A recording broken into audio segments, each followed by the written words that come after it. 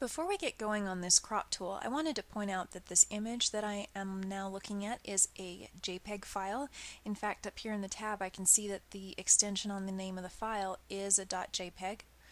Anytime you have a file that is literally just one layer, or not even a layer, it's just a background in Photoshop, it looks like this over in our panels. Now it's got the word background, it's italicized. Anytime you have that, it is able to save as a JPEG. So that will make more sense here in a minute when I show you the difference while we're using a crop tool. So let's start with our crop tool. It is on the left, it's about 5 down from the top. It looks like a pair of angles overlapping. This border will appear. You can click and drag any of these 4 corners to resize it. I think, yep, you can even grab the sides, it looks like. There is a nifty overlay that shows up. This is that rule of thirds overlay, and you can bring it in to get rid of all of these pixels that are outside of that edge. When we finalize this crop, those will go away. You can also move the picture around to reposition it in this crop. You can also rotate, which is handy for straightening out things like horizon lines. You can change the orientation of the crop if you would like. Squish it down so it's more horizontal than vertical. And when we're done, you push return or enter to finish it. So now that is the new area of our image. All of the pixels that existed outside of that area are gone. They no longer exist. In fact, if I click and drag this corner again, you'll notice that that image outside of it no longer is there. Sometimes, though, we want to try maybe several crops before we finalize what sort of cropping we want to do.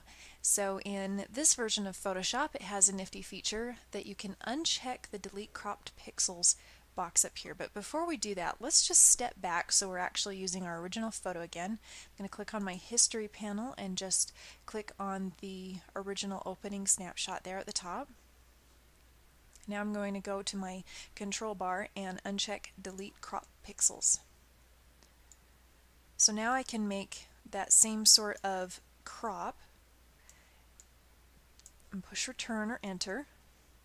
And now when I go to adjust that crop, all of my pixels that were originally there are still there. By the way, double clicking will also end your crop. But here's the difference. If you look over in the panels box, you'll notice that no longer do we have a background, we actually have a layer.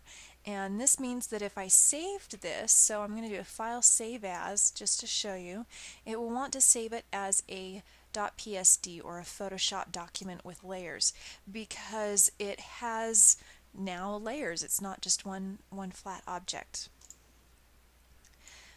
So if you saved this as a Photoshop document and opened it back up and came back with your cropping tool, you would still have all of those pixels outside of it. So that's the difference between working with the delete cropped pixels and the option of having that turned on.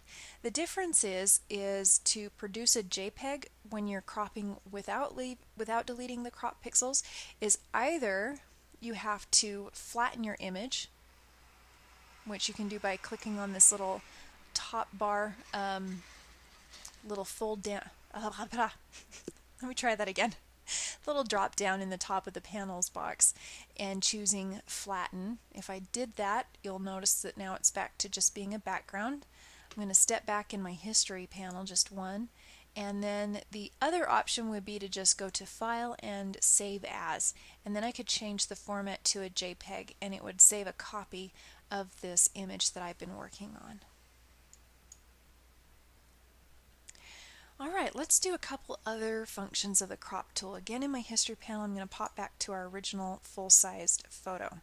So to make this part of the example make more sense, let's take a look at what size this image is to begin with.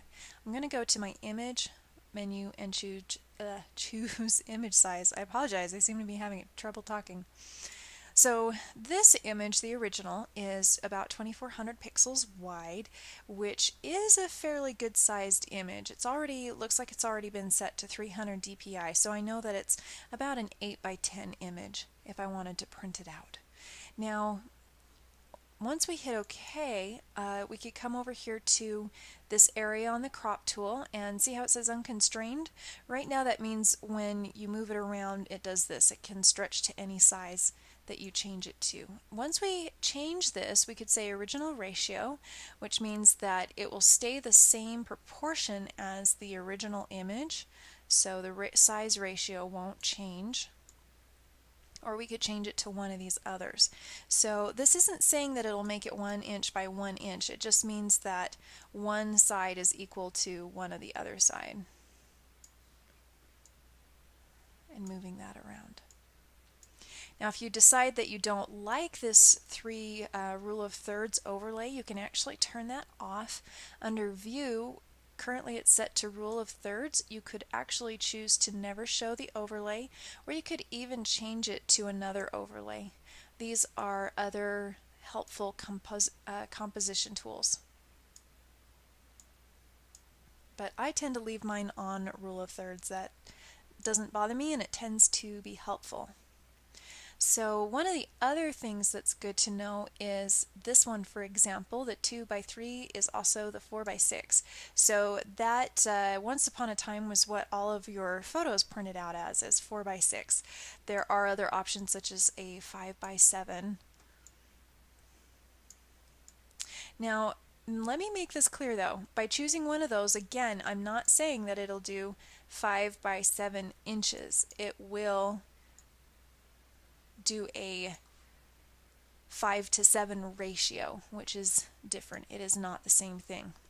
If you want it to do a specific size when you crop it, you can come down to size and resolution and actually enter it in here. So if I really wanted a exactly 5 by 7 inch document and I wanted it to be 300 dpi because I was planning on printing this, I could hit OK, and now when I cropped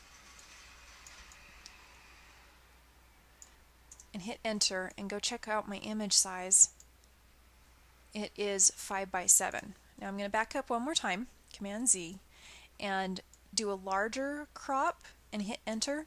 With that same setting on, if I go to my image and image size to check this out again, it is still 5 by 7. So that's what that last option there in the drop down is that no matter what or how large it looks on screen, instead of being a 5 by 7 ratio, it will literally make it into a 5 inch by 7 inch document. So I'm going to put it back to unconstrained. Mostly I leave it at unconstrained unless there's a very specific thing that I'm doing with it, and that's helpful because I have had projects where I've forgotten that it's been set to something, presets to something, and I'll be working and wondering why all of my documents are shrinking like crazy when I do a crop. So that's a helpful thing to know. Just a couple more little things. Under the settings wheel up here, looks like a gear. You could change it back to classic mode so it looks like it was in CS5. There are things like the auto center preview, which means, oh, apparently not what I thought it meant. I was going to tell you that it meant that it moved the crop box around, but apparently it doesn't do that. You can tell I don't come in here and play with this one too much. The one I have used is this opacity. So you'll notice that outside of my crop boundary box, the image has gotten dark, and I can still see it. It's not gone, and as soon as I let go of that mouse it darkens it a little bit. You can adjust that so that it works with kind of how your vision works. If it was more helpful to you to see less of that image when you're in the middle of a crop, you can crank that up or down, whichever works for you.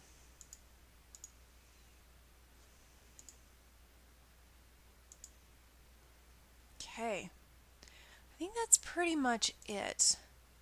I think for half a second. It looks like we've got a rotate option up here, but I think that's not rotate. Okay, let me do that again. That was a reset the crop box. There's a cancel current crop operation, or one more way to end your crop. Click back here to my original. You can hit the little check mark.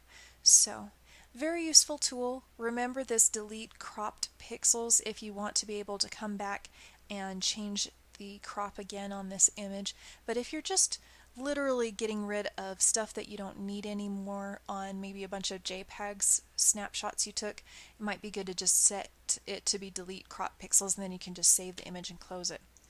Alright, so that is kind of a rough and ready version of the crop tool.